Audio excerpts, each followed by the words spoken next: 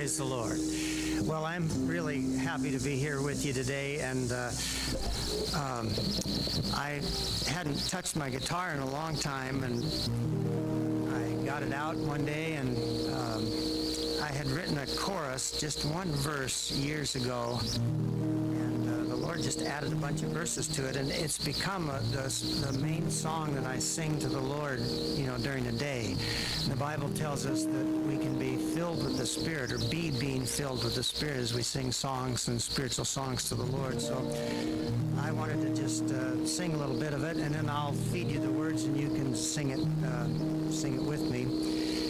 It's called Cast All Your Cares on Jesus, from 1 Peter 5:7, which is what that verse says. And it's got beautiful words, so let's give it a try here.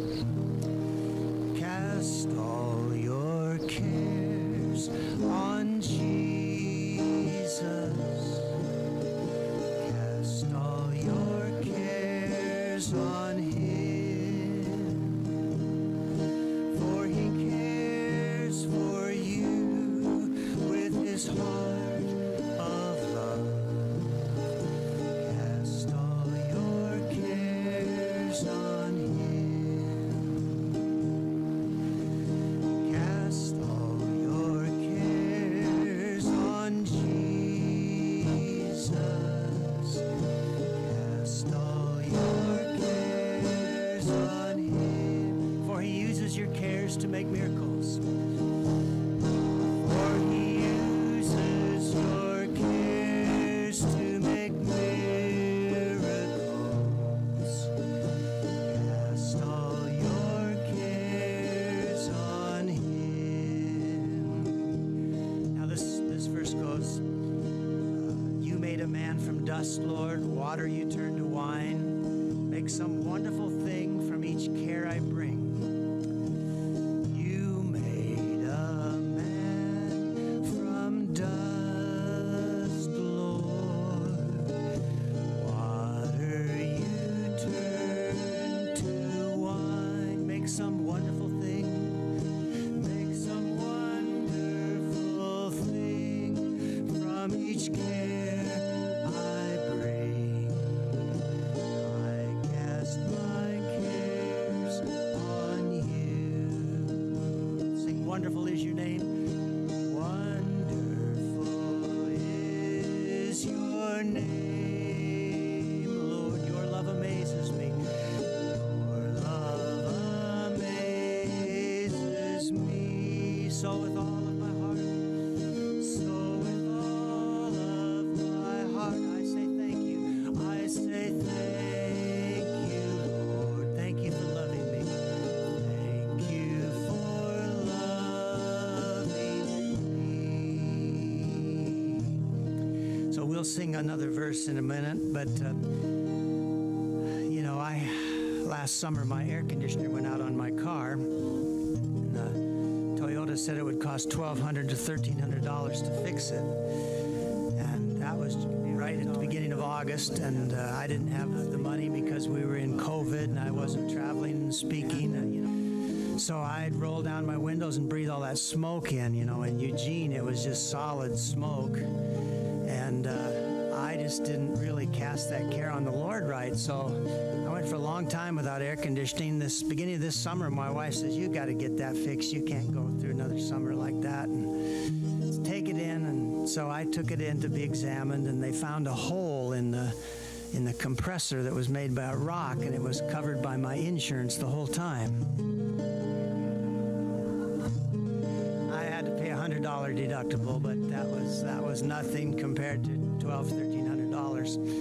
And, really, God wants all of our cares. One of these verses, I've got a lot of verses, but it goes, cast all your cares on Jesus, or I cast my cares on you, for you care for them all, whether large or small.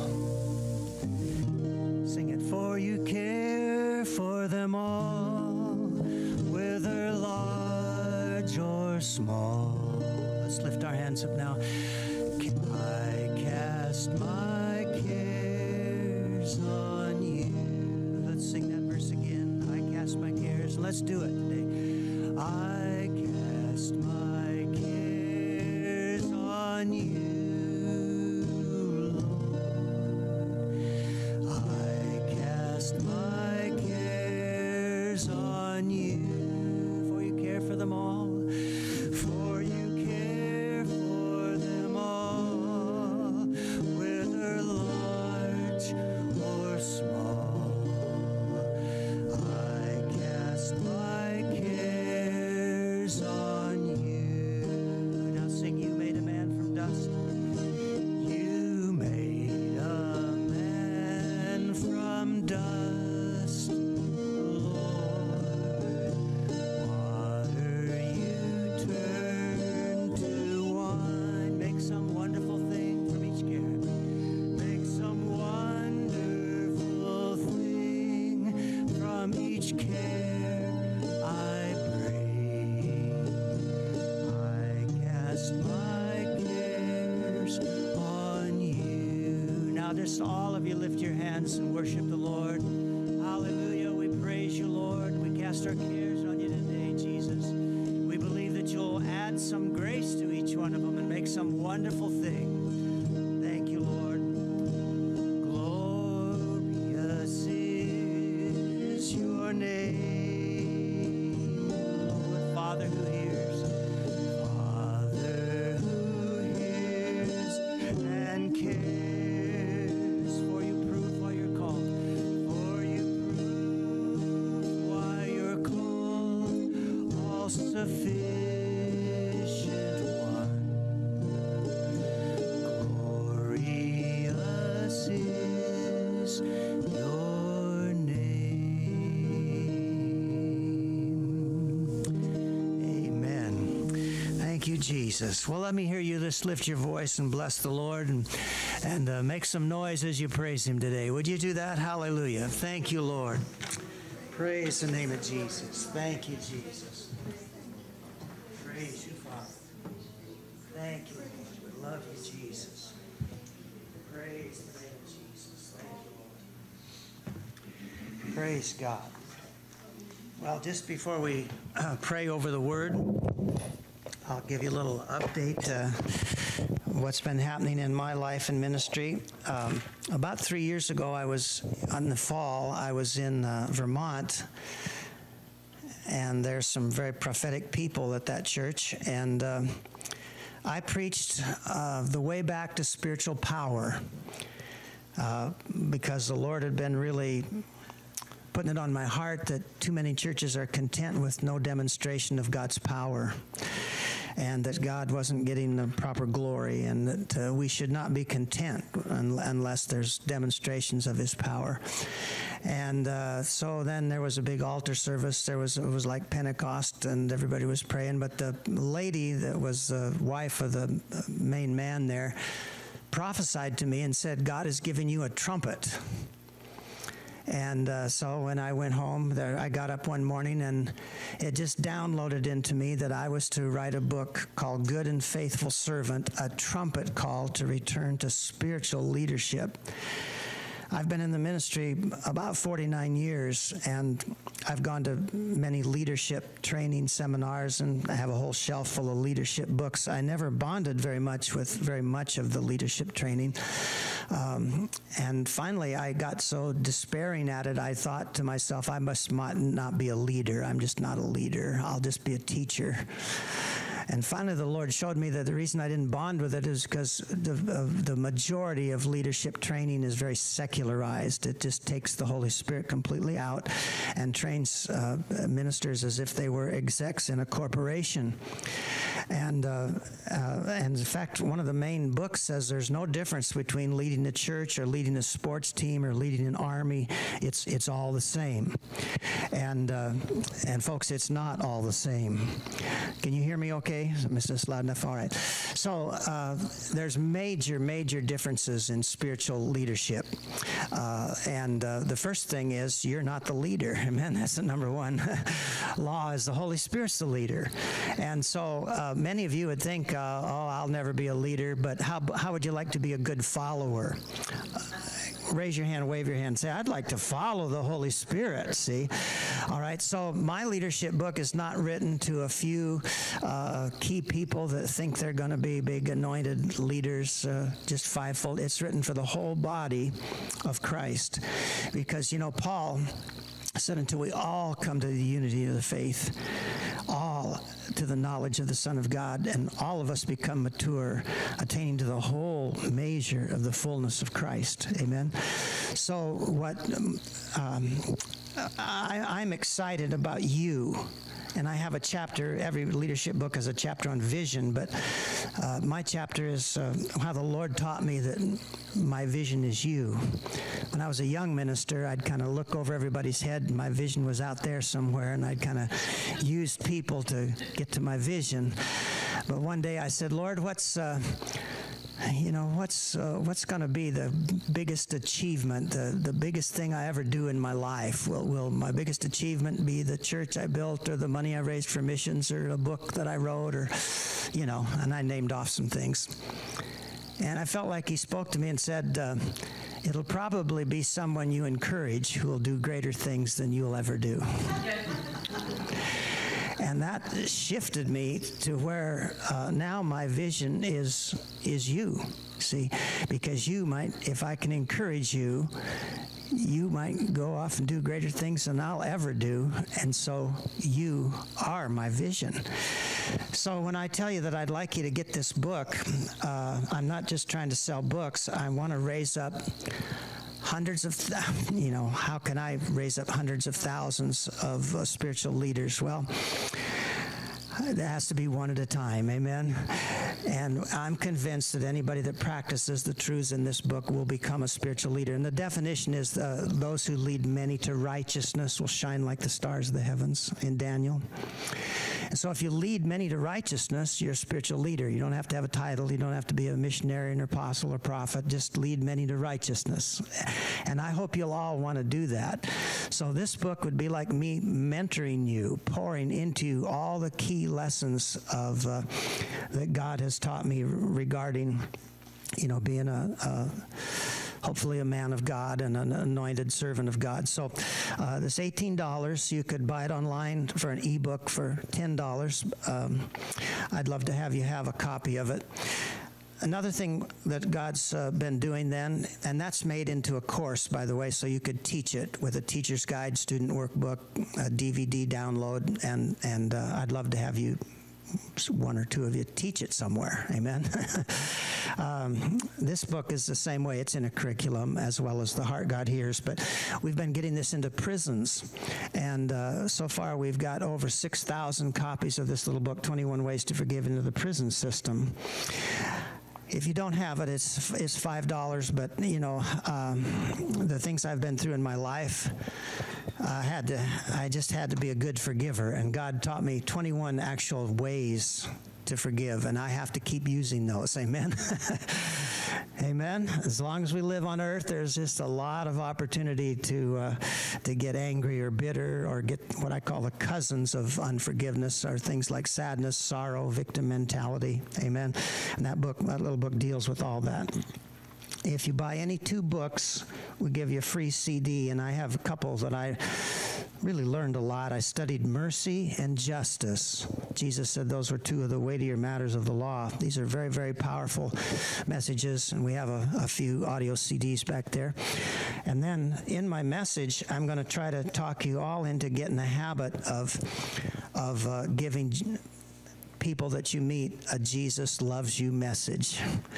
And we have 2 of these little powerful tracts. The Lord put on my heart to start a tract ministry, and I'll talk about those in my message. But anyway, they're back there at the table. Crystal will be helping you when I am praying for people. And I'd be so honored if you got a little pack of 50. They're in packs of 50, 10 cents a piece. We sell them at printing cost. We're not trying to make any money at all. But I just feel like, well, I won't preach my sermon now. I'll preach it. All right, let's stand, and we're going to pray over the word today. And there's so much in my heart on this subject that I want you to pray that God will take me over, because I don't want to There's almost no way I can order notes. Father, we come to you in the name of Jesus. We want to please your heart by feeling what you feel and taking on the mission that is your mission. As you look at people that are lost, you care for them. You paid this huge, infinite price for their souls. We want to be with you in that, participants with you.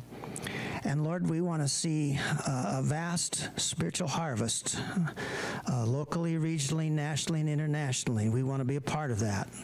We want you to renew our passion for the gospel and for proclaiming that God loves people, that Jesus is the Christ, that salvation is a free gift. And so we pray you'll do all of that today and continue to do it. Surround us with a great guard of wonderful warrior angels so nothing can hinder, and dear wonderful ministering angels by each one of us to help us receive and retain your word. Father, I pray you take me over by the power of your Spirit, and we vow to give you all the glory in Jesus' name. Let's say his name together. In Jesus' name, amen. God bless you as you're seated. I want to speak to you about proclaiming the gospel. Now, there's two different versions of the Great Commission. And one is in Mark 16, and one is in Matthew 28. They're a little bit different. So in Mark, Jesus said to them, "Go into all the world and proclaim the gospel to every creature," or to the whole creation. "Whoever believes and is baptized will be saved, but whoever does not believe will be condemned. And these signs will accompany those who believe. In my name they'll cast out demons, they'll speak in new tongues, they'll pick up serpents with their hands, and if they drink any deadly poison, it will not hurt them. They'll lay hands on the sick, and they will recover." And then Jesus was taken up into heaven, and they went out and preached everywhere, while the Lord worked with them and confirmed the message by accompanying signs. We don't purposely pick up snakes in our hands, but I heard about a missionary that saw that a big poisonous snake had crawled into the crib with her little baby. And she stood on that verse and picked the snake up and took it outside, and it didn't bite her or the baby. Amen. So we don't have to be ashamed of that verse, of any part of that verse. Amen. It's in there for a reason.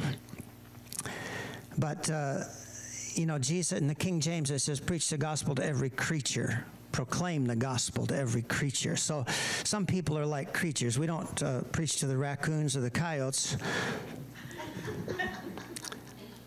But how many of you have ever known a person that was stubborn as a mule? Dumb as an ox, wily as a fox. You see, and that's what Jesus is talking about, because you can see some people and you think, oh, that guy, no use messing around with that crazy guy. Well, is he a creature? Yeah, he'd be one of the ones, he or she. All right, now in Matthew, he came to them and said, "All authority in heaven and earth has been given to me. Go therefore and make disciples of all nations. Baptize them in the name of the Father and of the Son and of the Holy Spirit, and teaching them to observe all that I've commanded you. And behold, I am with you always to the very end of the age." Now, proclaiming is planting seeds. See, Mark's talking about proclaiming, and listen carefully, that has to be done outside the four walls of the church.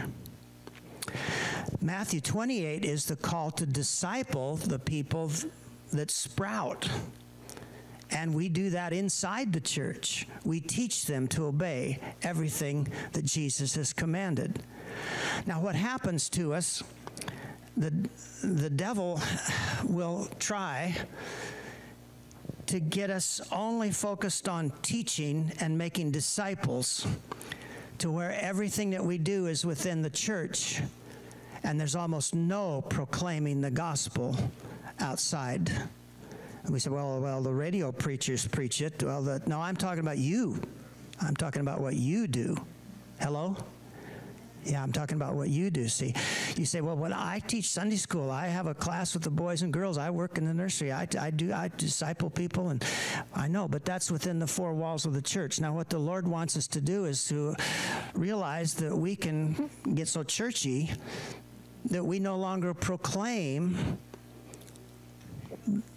the gospel outside of the four walls of the church. And God has just been stirring me and renewing my passion to tell the wonderful news of salvation. You know, when Jesus went up to heaven after he told them to go proclaim the gospel to every creature, they went out, preached everywhere. Who was they? Just the church.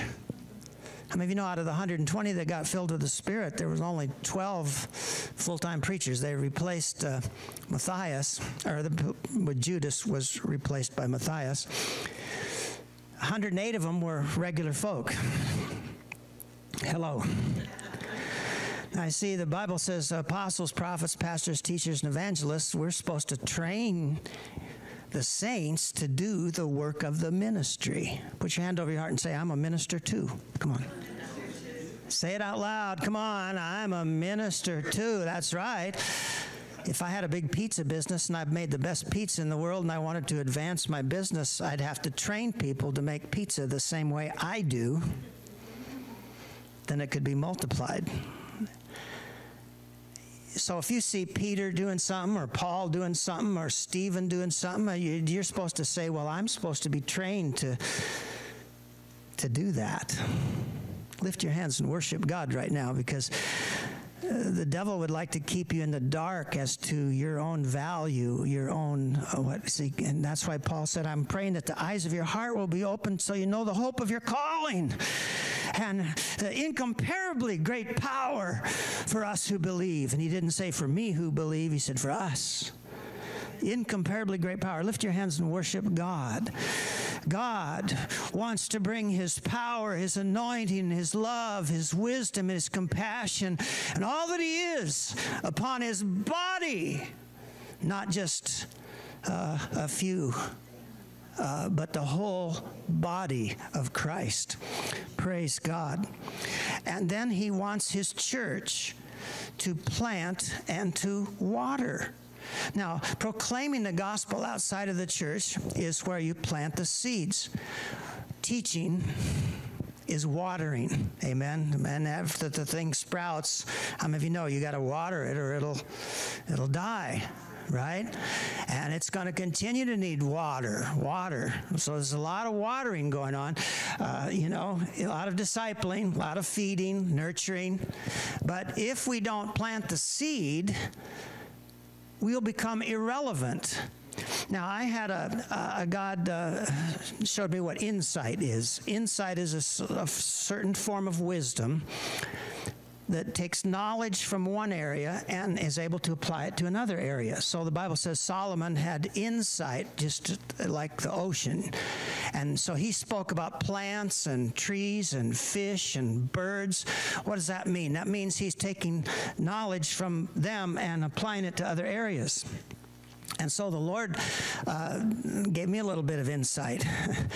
I had a strange thing happen. We had a bad grass, annual Kentucky bluegrass, took over a big part of my lawn, and I had it sprayed, and we put a couple $1,000s in and put all new dirt and all new grass, front and backyard, just had a beautiful yard for 1 year. And then the landscaping company that was supposed to mow and trim, they did not put on a pre-emergent in February. And so that annual Kentucky bluegrass came back with a vengeance. And then they didn't put down any grub killers, and the crane fly is that big, what they call a mosquito eater. It's a big kind of floppy bird that looks like a daddy longlegs spider with wings. And they invaded my front lawn, and I didn't know that they had just sown their eggs so that grubs were eating the roots off of all the good grass. And the lawn just got thinner and thinner and thinner. And I finally dug up a big chunk and took it to a garden center. And he says, well, I don't know what's the matter with this, but it hardly has any roots. He didn't tell me what to do. So one day I drove into the driveway, and a flock of starlings flew in. And starlings look like kind of like a blackbird, and they have a banana-colored bill about that long. You can always tell a starling. They get the yellow bill. And man, they'd only hop about 2 inches, and then they'd drive their bill down into the ground, and they'd bring up a grub and then chomp it and swallow it. And then they'd just go about over 2 inches and get another one. And after they left, it looked like my lawn had been aerated. And so I realized then that the lawn was just full of grubs. And so I had to put on 2 different applications to finally get the grubs killed. Now the birds had been eating other kinds of grass seed. So not only did they get the grubs, but they replanted the lawn with a bad kind of grass. And so I've noticed, I know what turf wars mean. Have you ever heard of turf wars? Grasses and weeds are having wars to compete to see who will take over. And I noticed that in nature, what wins is it's got to win by its seed. And if it doesn't produce seed, it'll be extinct. It'll go out. Now, how many of you ever seen a dandelion flower that did not go to seed? No, you see a dandelion flower, you know that within a couple days, just 2 or 3 days, that thing's going to be a nice round ball of seed, all with its little parachutes, so it can blow out there. And dandelions are successful because, why? They're so good at going to seed. Now, I believe America needs to be reseeded, and from that, I realized that we not only need to plant seed, we need grub killer messages. And a grub killer message is when we destroy things like evolution that's been eating the roots out from under Christianity in our country. So I have a new tract. Ideas are just coming to me one after another, but I have one called the Creation Play, where it's going to feature young people, like maybe a 12-year-old type, maybe barely a teen, and he would have an arrowhead in his hand and say, look, I found this sharp, funny rock with all these sharp edges, and the professor would say, that's an arrowhead. Oh no, and the little kid will say, I'm sure that the forces of evolution made this. The ocean picked up this rock and slammed it against other rocks until it got sharp like this, and the professor will say, don't be stupid. That's an artifact. That has to be made by the hand of man. Evolution for 1 trillion years could never make an arrowhead. It would round all the edges off. Look at the beach rocks. They're all round. And then the kid's going to say, well, then if evolution couldn't make a simple arrowhead, how could evolution make the Indian that made the arrowhead with a brain and a heart and a liver and male and female and moves around? And then the kid's going to say, there must be a God, and I'd like to know him and be his friend. You see, that's very simple logic, right? But you give that to a kid and read that, and that's scene 1. Scene 2 is the girl comes home and says, I learned that we all evolved. And the dad said, that's right. She said, well, now that I know that, I'm not going to make my bed anymore. I'm going to let evolution make my room. I'm going to leave the window open, and the forces of nature are going to organize my room. And the dad's going to say, you could leave your window open for 1 trillion years, and your room is not going to get organized. You have to do that. The second law of thermodynamics says that if you have a system there, you have to inject organization from the outside. Otherwise, it'll always tend to disorder. And then the girl's going to say, well, then there must be a great organizer that organized all this nature and that organized my body, and I'd like to know him and be his friend. See, I'm thinking of grub killer messages. But it all boils down eventually to planting the seed that Jesus is the Christ, that he loves people. Now, the way I pass out tracts, I just go to people and I say, I have a little Jesus loves you message here. And I tell them I wrote this. I just tell them I wrote this, and it's all about how much. It's not about a certain church. It's just about how much God loves you. And I like to give them to people because I like people to know how much God loves them. 98% of the people thank me and take it and act like I've blessed them. because I'm real sincere. I'll just say, I'd like to give you and I usually give 2 at a time. I give 2, so I say, these are 2 Jesus loves you messages, and if you read them, they'll really make you feel like God loves you. Now, how many of you think that's pretty simple stuff? But see, that's seed. That's proclaiming the gospel. And then when you give that to, there was one guy at Office Max that has big long hair, and he just looks like a transgender. I mean, he comes off extremely feminine. He could be a very masculine looking man, but he just looks so feminine. And I gave them to him, and he was so grateful and thanked me. And then just, I think it was just yesterday, I got some, I went to the farmer's farmland store there in Cresswell to get something, and I did my routine to this little girl, and she said, I haven't been to church in years. I said, well, there's a good church just down the street that our family likes to go to. And she said, are they inclusive? And I said, well, if you were a bank robber and you came in with blood dripping off your hands, I don't know if they would, welcome you. But she says, well, what about gay? And I said, well, all I know is that Jesus really, really loves you. She said, I'm half gay. And I didn't, half gay. I didn't try to argue with her or anything. It just, well, I know that Jesus loves you. See? And she took it. She's reading it. So anyway, what's happening in my yard is I've been pulling up the bad stuff by hand. And then I put down the new seed, and then I cover it with peat moss. And that's what we want to cover our seed with, prayer that God will make it sprout. But it's so beautiful when the little sprouts come up. And then when the whole area of the lawn is about that tall and it's starting to look like a real beautiful lawn again. And then I'm thinking, oh, America. America, you need to be reseeded with the gospel. And that means us. We're the people. We're the ones. So there's all kinds of different ways to proclaim the gospel. I would love to be of assistance to you. I think giving people a tract is an easy way. And I believe it's effective. Now, some people will argue and they'll say, no, nobody looks at a tract. They'll all look at their phone. Well, you could download this one from my website and send it to people on your iPhone. We made it so you could do that. We even made a video out of it for 11 minutes. You can send an 11-minute video over the phone.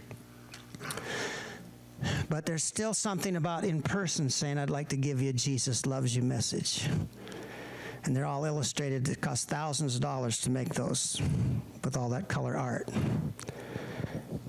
Now, I remember a day that I was in Omaha, and I had a tract called You'd Make a Marvelous Christian, which we're just about ready to reprint with color, and the people aren't all white. Nowadays, you have to have different races in there, so now we have a dark skin, brown skin, white skin. Amen. But I gave the tract, You'd Make a Marvelous Christian. The girl was a little blonde, little young lady in her early 20s in a garden store. I had written my name and my phone number on the back. And that was when I lived in Omaha. And she called me. She said, you gave me that tract, says You'd Make a Marvelous Christian. Well, I'm a Satanist, she said. I drink human blood. She said, I've got 10 spirit guides that were given to me in Indian ceremonies. She said, I have a spirit of divination. I can cast bones on the ground and tell people's fortune from the way the bones fall. And she says, do you think I'd make a marvelous Christian? I said, I know you'll make a marvelous Christian. First thing came out of my mouth. I know you're going to make a marvelous Christian. Well, I ended up leading her to Christ.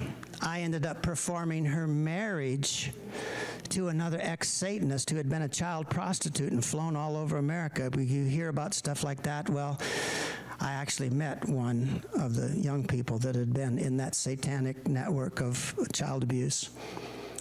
And anyway, he became her husband. Some people tell me, well, we only work through relationships, so we don't use tracks. But you see, I formed a relationship first by giving somebody a Jesus loves you message. Just lift your hands and worship God right now. Hallelujah. Oh, hallelujah. Now I want to, the day I got saved, I was 13 years of age. And I got saved at a rancher's camp meeting in the Black Hills of South Dakota. And my pastor got a follow-up card. He made an appointment and tried to talk me out of salvation. He said, you've been hanging around the Baptists too much. You will outgrow this. You need to study psychology. The purpose of the church is to promote the arts. Yeah. I dropped out of church to stay saved.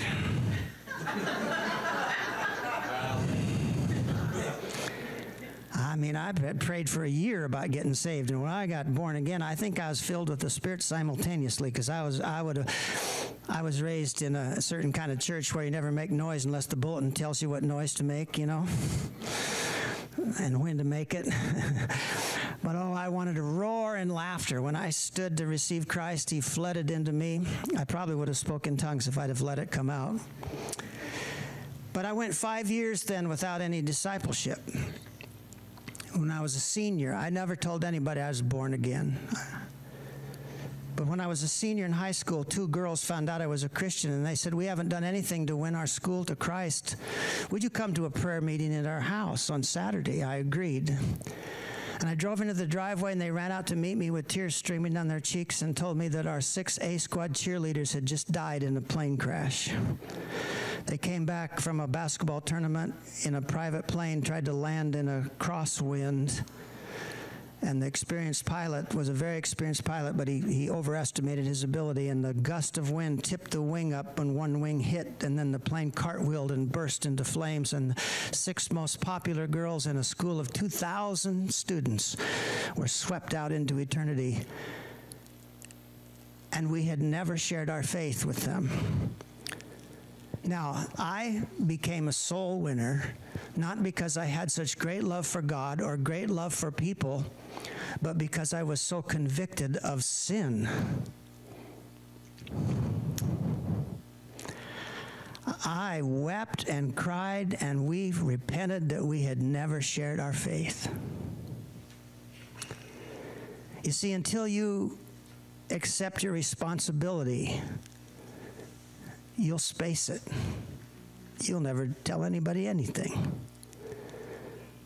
But the angels can't preach this gospel. That's why when the angel appeared to Cornelius, he said, go send to Joppa, get Simon Peter. He'll tell you words whereby you and your household will be saved. The angels can help us, but we're the ones that have the gospel. It's our responsibility, see? Now, I accepted that responsibility, and I had a lot of problems. Remember, I told you I went 5 years, from 13 to 18, no discipleship. The devil really picked on me. By the time I was 18, I was oppressed. I had a lot of problems. I thought about suicide, and then I ruled that out. So the next thing I thought, I'll run away and go insane. You say, why would you have to run away to go insane? It's personal preference, that's all. I don't like to go insane around anybody that knows me, amen? So I thought I'd figured I'd run away somewhere, and then I'd go insane. But my third option was to get a miracle from God. That's when I began to read the Bible 3 hours a day. I'd be so troubled that I couldn't study at all. So I'd read the Bible for 3 hours until I found something that gave me hope. And then I pulled A's and B's by studying about an hour and a half at night. But then near the end of that year is March 17th. It was March 17th, 1968, when those cheerleaders died. That very day, that morning, that we had our first prayer meeting. And by the end of the school year, I had led 12 students to Christ. And when I flew back for the 50th reunion, I met 3 of them that were still living for God, that were there at that reunion. But what I did is I got help. I got a pastor to show me some soul-winning verses, made a little scripture chain, and I'd just sit down and show people John 3:3. Unless you're born again, you can never see heaven. Unless you're born of the Spirit, you can never enter heaven. And then I took them through several verses to Revelations 3:20. Behold, I stand at the door and knock. If anyone hears my voice and opens the door, I'll come in. And I remember leading the editor of the high school paper to Christ in the journalism room. And she went home and swung her little brother around in circles for joy. And I met her 50 years later at the reunion, still a joyful Christian. Now, I believe God wants, but I want too, for each of you to realize that you can do something that angels can't do. Now, see, no matter who you are, you might think, I'm the littlest believer, I'm the littlest, I'm the shyest, I've got the most problems of any believer. Well, I had a bunch of problems too, but I wasn't telling people how great I was trying to point them to Jesus, amen? And so you don't have to have your act all together, but put your hand over your heart and say, I can do something Michael can't do. Put your hand over your heart. Say it out loud. Say, I can do something Michael can't do. He's an archangel, by the way. Put your hand over your heart again. Say, I can do something Gabriel can't do. No, Gabriel can't preach the gospel. He can tell you what to say or line up an appointment. Now lift your hands and worship God and just let that sink in and just think, you got an important mission. And so if you'll accept that, and I accepted it, and then God just wonderfully began to help me. So then one time when I first got into the ministry, I was directing a choir, but after 2 weeks of directing a choir, something didn't feel right. So I said, Lord, what is my ministry? Am I supposed to study music? And he spoke to me and said, your ministry here is primarily to be a soul winner. So at another prayer meeting, I said, how many souls can I believe you for? He spoke to me again and said, as many as the stars of the heavens. Now, if you ask him, how many can I believe you for? I believe he'd say the same thing. I didn't say, how many will I win? I said, how many can I believe you for? And he was saying, I'm not limiting you. Go for it. As many as the stars of the heavens, see? How many do you want to believe for? Amen? Have you ever decided how many you want to believe for? What if God said, how many do you want to believe for? What would you say? Well, I have a certain number in my head that I'm believing for, amen?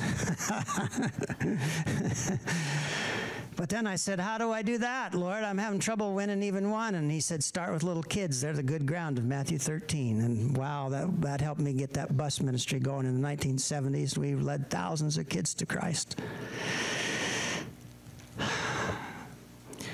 Now, folks, listen to me. I'm trying to follow the Spirit here. Have you ladies ever had a box of thread for your sewing kit? Raise your hand if you have some thread at home somewhere. Somewhere you do. Now, even the men know where the thread is. Even the men know where it is. All right. Now, how many of you know that you can't get that thread into any cloth without a what? Without a needle. All right, so everything you know about God is your box of thread. And you people know more than many of the pastors around the world. See, the native pastors around the world, many of them just don't know much about God at all, trying to run a church. So you have a big box of thread, but your method is your needle. And if you don't have a method, you can't get what you know into anybody. That's why the Jehovah's Witnesses don't have the right thread, but they have a method. The Mormons don't have the right thread. They're really good with their method. Amen? So they get what they believe into people. So I started saying a few years ago, I said, Lord, I'm just teaching and discipling, but I'm not winning enough souls. I want to win more souls. And I said, so I need a new needle. And then I said, no, wait, Lord, I don't want just a needle. I want a sewing machine. And then I said, Lord, I don't want just one sewing machine. I want a bunch of them. Amen. And since then, one of my sewing machines is to get this book into prisons. And then the tract ministry is another one. It's a good sewing machine. Amen. So God will show you methods, and I hope he gives you more than one, and I hope that it works so well that it'll be like a sewing machine. Now, there's wonderful benefits. I'll begin to close, all right? I'll begin to close, but I won't tell you how many closings I have. How about that?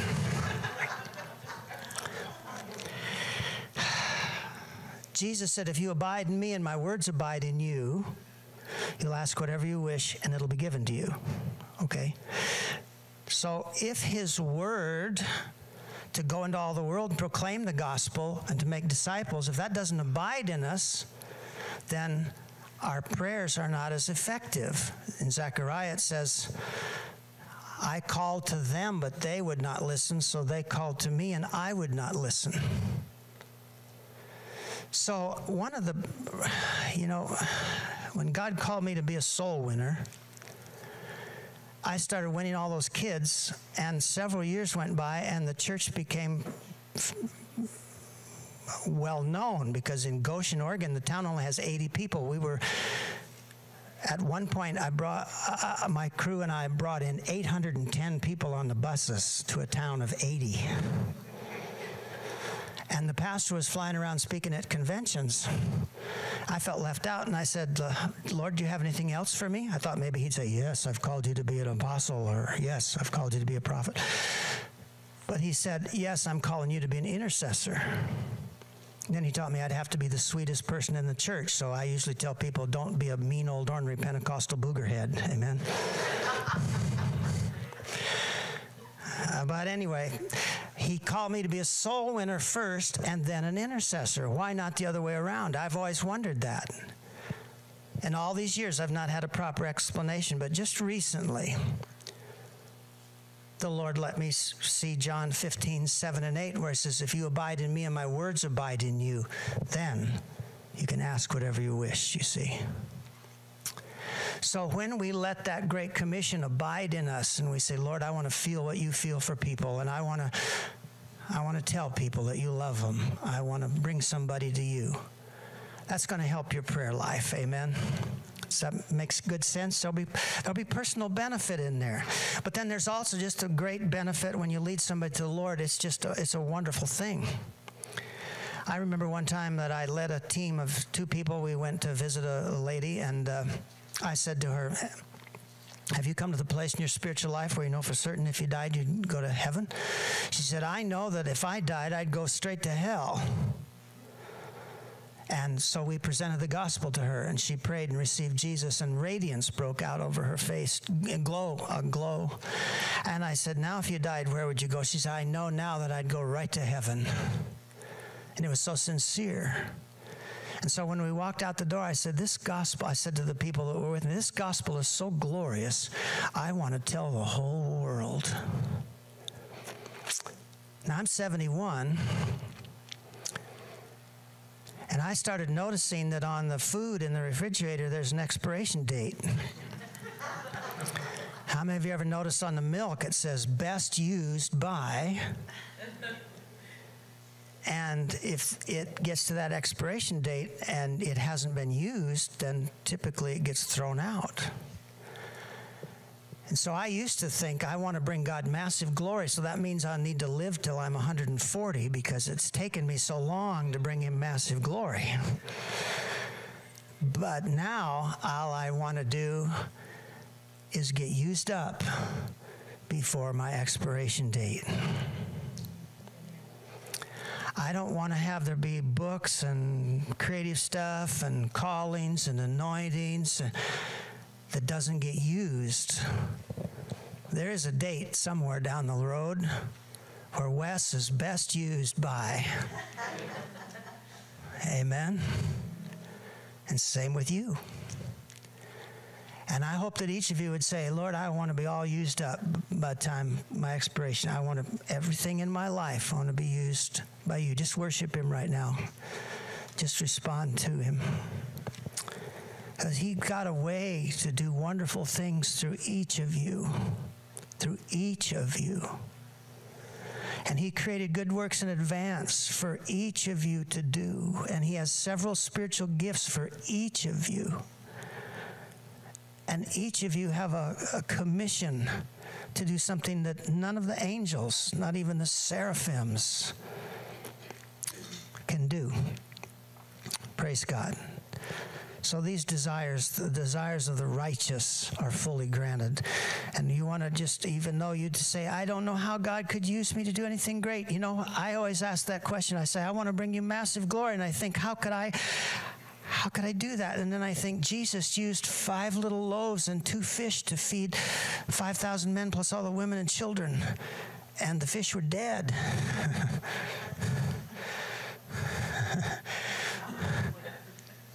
One time I said, Lord, these people in this camp meeting, they're expecting a miracle, and I am a dead fish, I said. I was so depressed when I had to go preach that camp meeting. We were having so much trouble in our marriage that it was just awful, and I was supposed to preach a family camp. And that's when I told the Lord, I said, I'm a dead fish. And then it came to me, you fed a multitude with dead fish before, Lord. You got to do it again. I noticed that Samson picked up an old jawbone and slew 1,000 enemy troops with it. How many of you can picture yourself being the old jawbone or the little boy's lunch? Come on.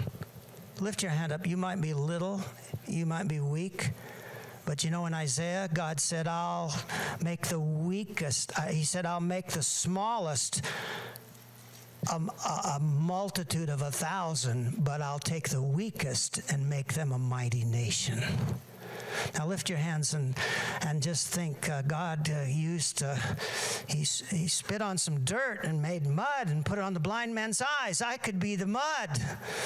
I could be the jawbone. I could be the little lunch. And that's why the Bible says, you see, the Lord worked with them. They went out and proclaimed the word, but the Lord worked with them. And signs followed. One day when I was handing out bus flyers, I said, where's your mama? The little kid said she got run over by a car. I went up to the hospital, and she was blinded by the accident, and 3 doctors had told her she'd never walk again. I remember I must have prayed for her in Jesus' name, because when I walked out of the room, God opened her eyes, and she said, if Jesus can heal my eyes, he can help me walk again. And I saw her climb Autzen Stadium, where they played Ducks football, from the bottom to the top. Now, I didn't have any special healing anointing in those days. At the close of this service, I'd be honored to pray for you, because now I do have healing anointing. Since July of 1991, I've carried a tangible, fiery anointing in my hands. I've most often seen knees and backs and hips and shoulders, anything to do with bones, very, very commonly healed, but a lot of other things. And the Lord told me to go ahead and tell people that, not to draw attention to myself, but to help people have faith. And then I pray for people to get used in gifts of healing. But I didn't have any gifts of healing at all that I knew of. I didn't have any special anointing for that. The Lord worked with me. Now, you can be used to do a miracle like that, you see, because you just tell people that Jesus is the answer, that he's God in human form, that he died for their sins, that he rose from the dead, and then be ready to pray for them, although it may look like the most impossible situation, and the Lord will work with you. Would you just lift your hands and worship him right now? The Lord will work with you, and he'll confirm that word with wonderful signs.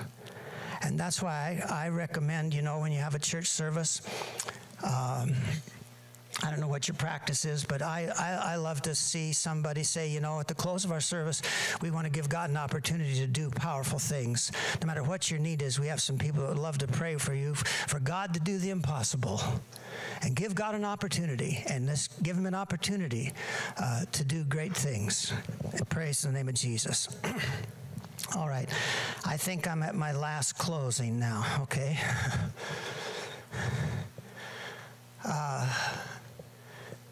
I would always say to the little kids, go get your dad. And they'd go get this guy named Carl, who was a raging alcoholic. And I'd say, Carl, when are you coming to church with us? He'd say, I'm never coming to church with you. And each week, when I'd bring the bus flyer by on Saturday to prime them to get ready to come on Sunday, I'd tell them the memory verse, what their Be Good treat would be, what the lesson would be about. I'd say, I sure want to see you come on the bus now. Where's your dad? Go get Carl. Carl would come out, and every week after week, I'd say, hey, Carl, when you coming to church with us? And one day, I said, go get your dad. Carl came out, and I said, hi, Carl, when you coming to church with us? He says, come in here. I want to talk to you. He said, I saw you walking down the sidewalk, and I thought, he is not going to ask me to come to church again because he knows that I'm never going to come to church. He looked me in the eye, and he says, and what's more, I know that you know that I'm never going to come to church. And yet you ask me anyway. I thought he was going to really blow up at me. And then he said these words. When he said, but you ask me anyway, he said, that makes me feel like you really love me. I know that you know that I'm never coming to church, and yet you ask me. That makes me feel like you really love me. I see Carl eventually came to church. The last time I saw him, he was in the hospital. He tried to commit suicide, and I was moving away at the time, so I don't know the end of the story. But when you tell people, I want to give you Jesus loves you, I pull into the service station and I ask him, have I already given you my Jesus loves you message? They say, yeah, you already gave me. Well, I don't say you gave me that one, but not that one. I said, well, here, have this one, amen. And I said, have I given them to you yet? He says, yeah, you gave them both to us. I said, well, did you read them? Well, no, not yet. I said, well, here, have some more. Be sure to read them. And then when they say, yeah, I got both of them, and I read them both, I say, good, I'm working on a third one. Amen, I'm working on a third one. Now, what am I doing? I'm saying, I'm letting them know I really love them. Now, how many know you can do that?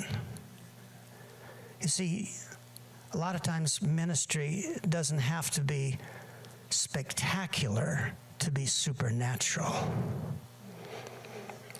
It's not spectacular to give somebody a little tract and say, Jesus loves you. But it is supernatural. Thank you, Lord. I believe that's my message today. Can we just look up to heaven right now? Praise the name of Jesus.